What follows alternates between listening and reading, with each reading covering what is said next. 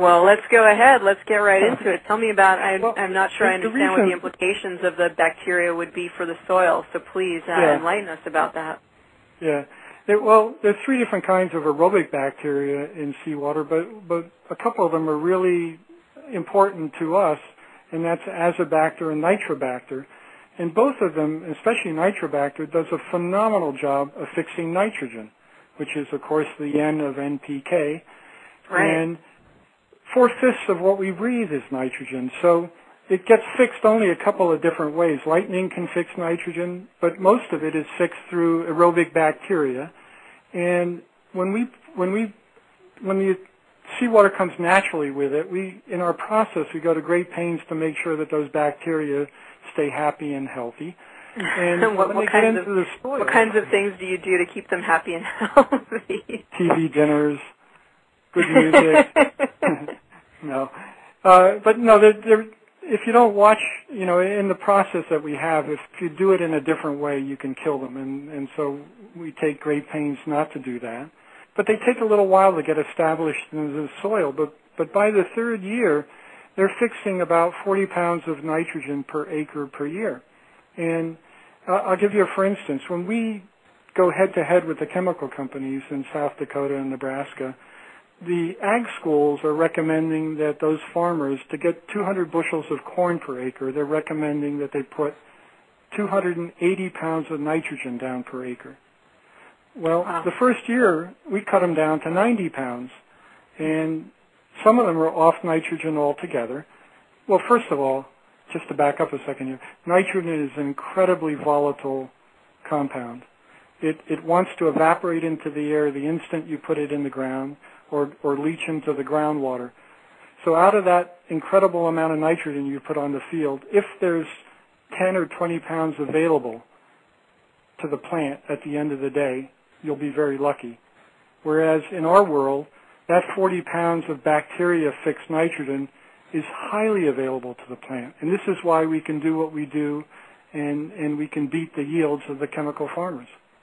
So again, there's that theme between we're just going to add it in, we're just going to put something back in kind of with our bodies, the synthetic minerals, versus here is a way it can come naturally from the bacteria, which is so much more efficient and so much more readily available. Right, and utterly harmless to humans. And, our product, we're required to have a material safety data sheet to ship it. We're not required. We do include it when we ship it, but we're not required because it's such a safe product. But, I can literally take our extract and dive into the 10,000-gallon tank, That's amazing. You can't do that. How would you compare that to the MSDS, the material safety data sheet of nitrogen, of NPK? Most nitrogen in commodity farming comes in the form of anhydrous ammonia, and it's literally a liquefied gas that gets slit. They use knives and then they inject it behind the knife. It's injected into the soil. That is utterly deadly. That kills farmers every year. Really? Yeah. And these farmers were able to, you talked about something in the order of 75% reduction of the nitrogen, or I should say in some cases, complete reduction of something that's so harmful, the anhydrous ammonia, the NPK, et cetera. Yes. It's amazing. I mean, you must be happy to go to work every day. We love going to work every day. We go to work. That's the problem. It's tough to, we have a new rule. Well, not a completely new rule, but Sunday we're definitely resting. But we work 12 hours a day like it was an hour. It's a lot of fun. It's a lot of fun.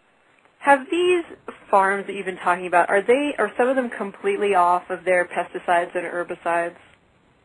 Absolutely. In fact, they are. This year was a lot of fun because, they had a lot of fungus up in South Dakota, again in Nebraska, and the people that were on our programs, it's 3 applications. It costs $51 an acre, and this is on wheat, and our guys didn't have to use any fungicides.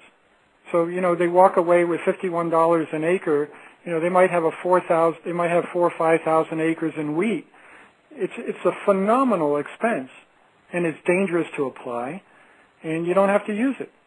Oh, it's amazing. It's amazing. These companies that make these the fungicides and the NPK, they're not going to like you very much. No. You're going to be seeing them out of business pretty soon.